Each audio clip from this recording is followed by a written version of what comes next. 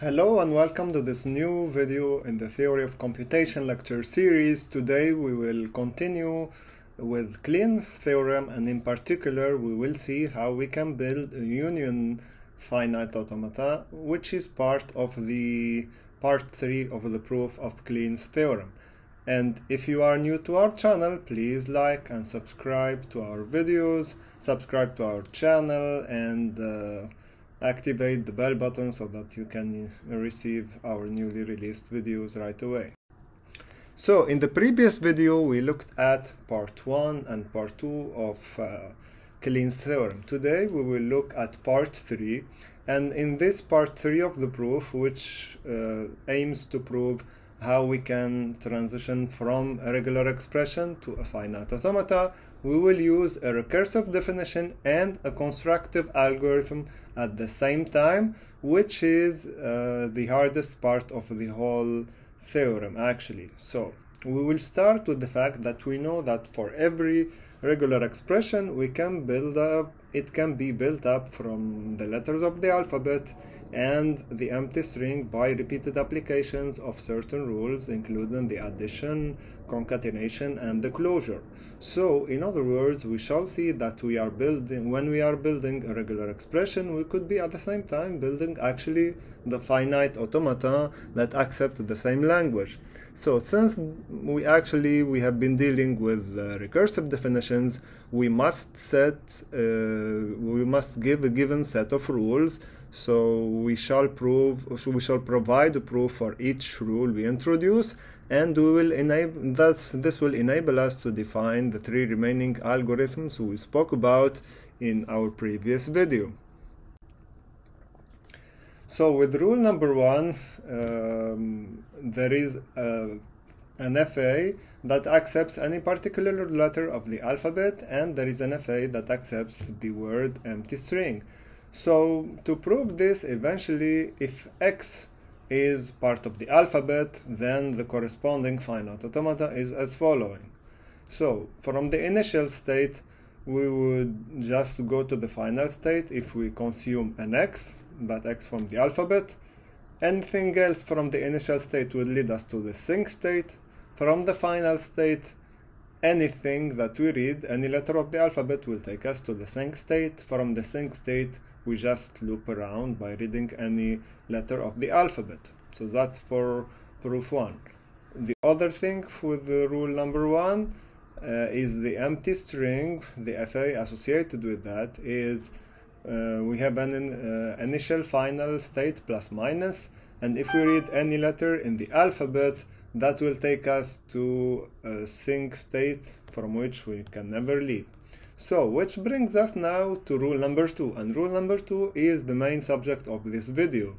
So if there is an FA called FA1 that accepts the language defined by the regular expression R1, and there is another FA called FA2 that accepts the language defined by the regular expression R2, then there is an FA that we shall call FA3, accepting the language defined by the regular expression R1 or R2. How we are going to prove this is through the rule 2 algorithm, which is the second algorithm that we are going to see as part of, remember we said 4 algorithms. So how this algorithm is laid out: we will start with 2 machines, FA1 with states that are called x1, x2, x3, etc. FA2 with states labeled with y1, y2, etc. So then we build a new machine, FA3, with states called z1, z2, z3, etc., where each z of these states is in the form x something or y something, and the combination of x start or y start is the start state of the new FA. So in other words, we take the start state from the FA1, the start state from FA2, we make them inside a new starting state for this new machine, FA3, which is the start state of FA1 or the start state of FA2. So if either x or y is part of a final state, then eventually if x is a final state in FA1 or if y is a final state in FA2, therefore the z states is in turn a final state.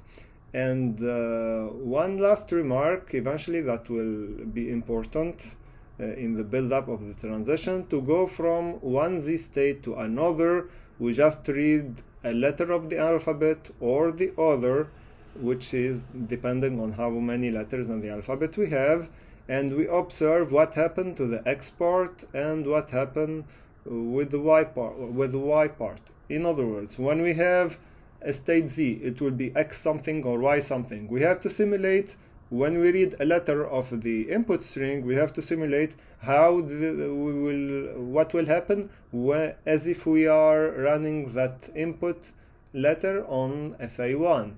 Meaning, from that state x, where would we go to another state x something, right? And we do the same thing with the y. So the z new, which is the new z state that we transition to after reading the letter p, will be x new after reading the letter p eventually on FA1, or y new after reading the letter p.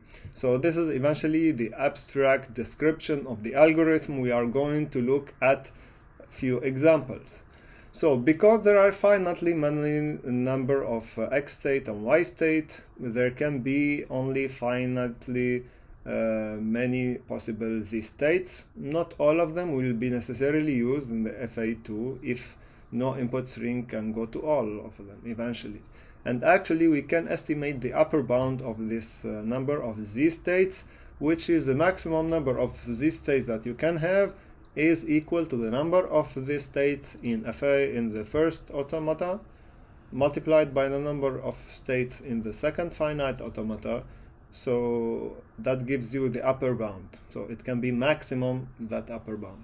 So in this way that we describe by this algorithm, we can build a machine that accepts the sum of two regular expressions. The sum here is one regular expression or the other, meaning sum is kind of equivalent to the union. If we already know eventually the machines that accept the component regular expressions separately. So let's look at a concrete example.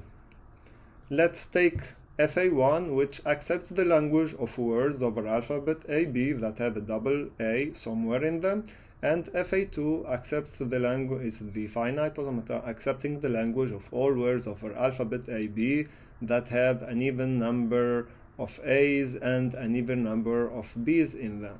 So we'll see how we can build FA3, which is the union of these two finite automata, by applying this algorithm. In other words, we should place ourselves in the start state, which is in this case x1 or y1, both of them are start states, and then eventually from that z1 state that we should call, which will be equal to x1 or z1, we shall see eventually what happened when we read an A, what happened when we read a B. We will see how eventually and when would we stop and when would we know that we build the whole union finite automata.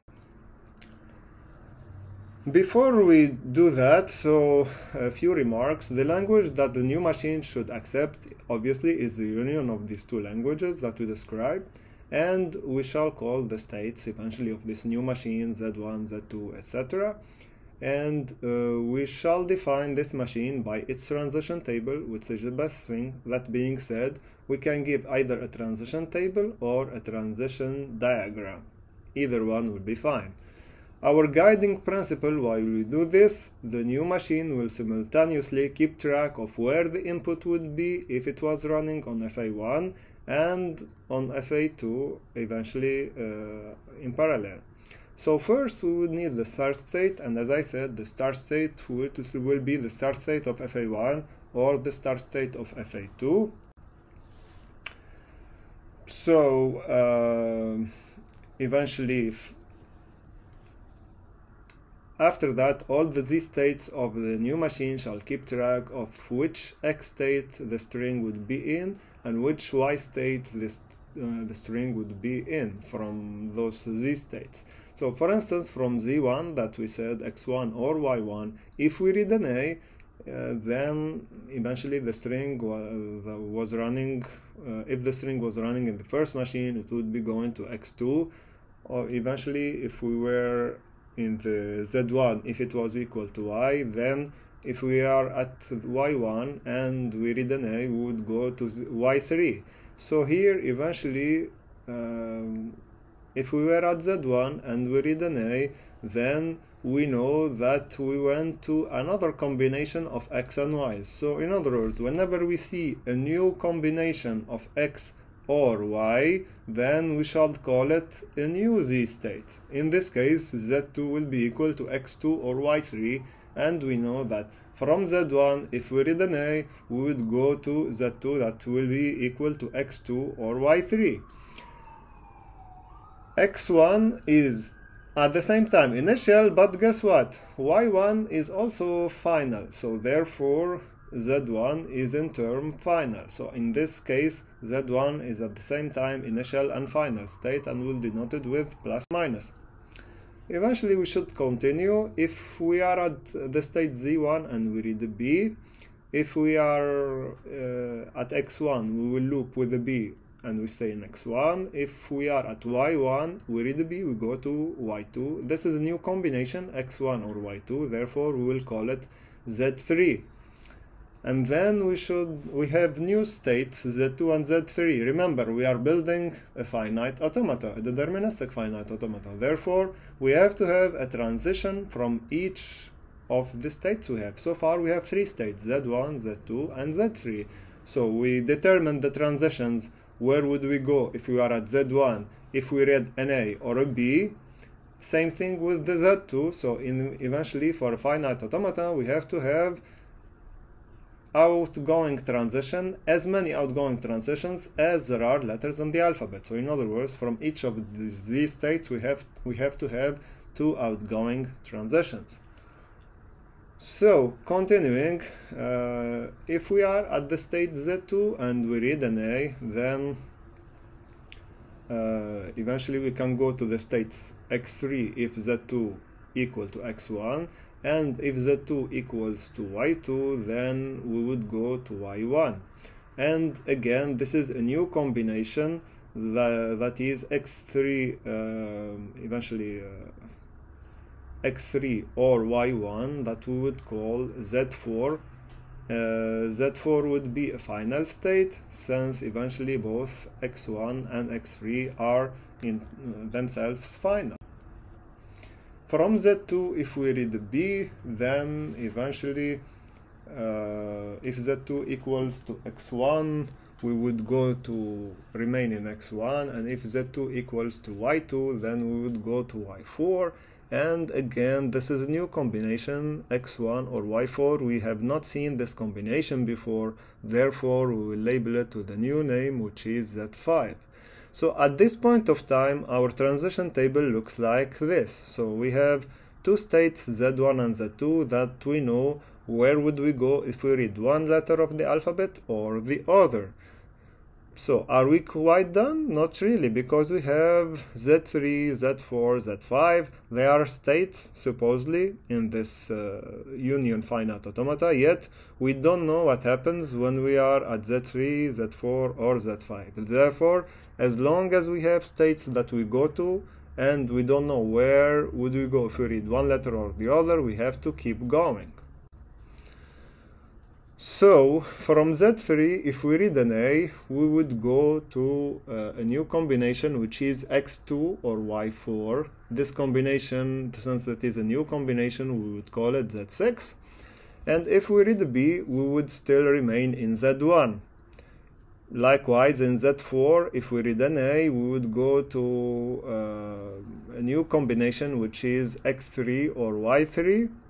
And this is a new combination that we call Z7. Z7 is final because X3 is final itself.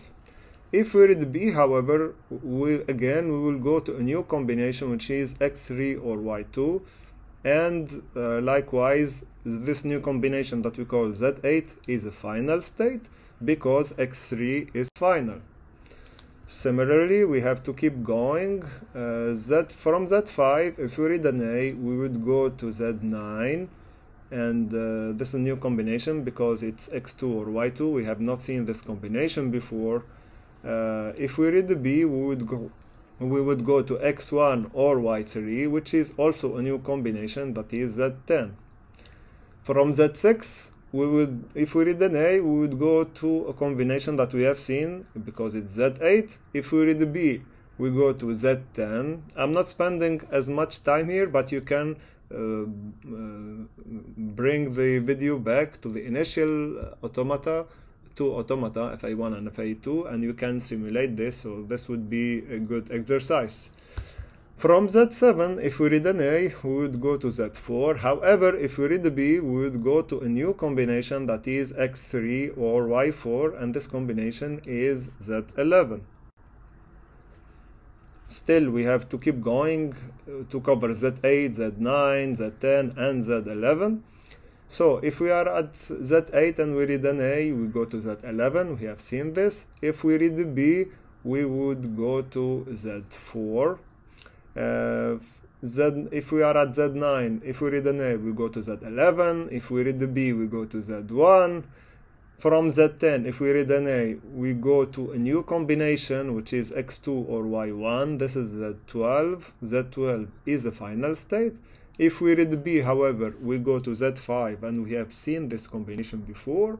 Finally, for Z11 and Z12, if we read an A, we go to Z8. If we read a B, we go to Z7. And from Z12, if we read an A, we go to Z7. And if we read a B, we go to Z3. So let's lay out the transition table at this point. So we have 12 states from Z1 to Z12.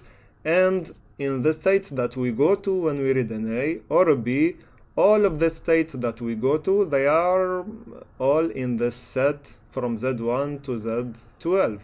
So therefore, eventually all the states that we go to, we already cover them. In other words, we know from each state from Z1 to Z12, where would we go if we read an A or a B. So at this point, we are confident that we can stop because we have our full union automata. So notice that this union finite automata has 12 states, and as I said before, the upper bound is the number of states of the first machine multiplied by the number of states of the second machine.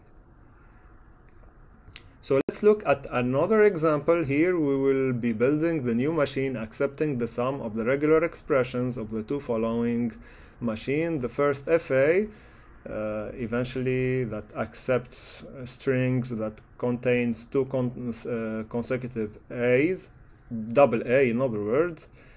The second FA eventually accepts strings that end with B. First thing to do is to build the Z1. Z1 is equal to X1, which is start state of FA1, Y1, which is the start state of FA2, and then from there start building the transitions of the Z states eventually. So we identified the initial state, which is X1 or Y1. If we read an A from Z1, we would go to X2 or Y1, which is new combination that we call Z2. If we read the B and we are in Z1, we would go to X1 or Y2, and this is a new combination that is called Z3. And Z3 is final because Y2 is itself final. Then eventually we have to continue to determine the transitions out of Z2 and Z3, and if there is a new combination of states, we have to determine where would we go from there. So this would give us from Z2, if we read an A, we would go to a new combination Z4 that is equal to X3 or Y1. Z4 is final because X3 is final. If we read the B from Z2, then we would go to a new the combination Z3 that we have already seen. If we are at Z3 and we read an A, we would go to Z2 that we have already seen. if we read the B from Z3, we would go to remain in Z3 actually. Then the next step is we have to determine the transitions out of Z4 and Z5. If we read an A from Z4, we would remain in Z4. If we read the B from the Z4, we would go to Z5, which is a new combination that is equal to X3 or Y2. Eventually, this is the final state because X3 is final. From Z5, if we read an A, we would go to Z4. And if we read the B from Z5, we will loop in Z5. So then eventually we can lay out the transition diagram. So this is another option to represent the union finite automata, either by a transition diagram or by a transition table. And we are confident here because we have all our states eventually, because we know from each state where would we go if we read an A or a B. So notice that here we have 3 states in the first automata and 2 states in the second automaton. Therefore, the multiplication 2 times 3, that's 6. That's the upper bound. Here we have 5 states, which is less than that upper bound. So always you can kind of estimate the maximum number of states, which is all the combinations made out of X states and Y states. And with this, I reached the end of this video. Thank you very much. If this is the first time that you watch our videos, please subscribe to our channels, and I strongly recommend that you watch the previous videos in the playlist. Next time we will continue with the 2 remaining algorithms as part of part 3 of the proof of Kleene's theorem. So stay tuned and thank you very much.